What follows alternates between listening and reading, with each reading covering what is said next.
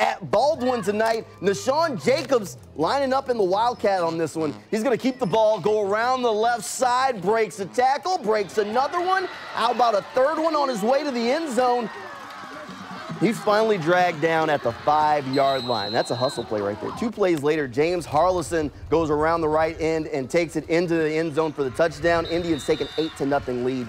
Later on in the first quarter, Jacobs back in at the Wildcat, and this time he's walking into the end zone. Pretty good speed there. Indians go up 14-0. They hang on for a 14-6 win.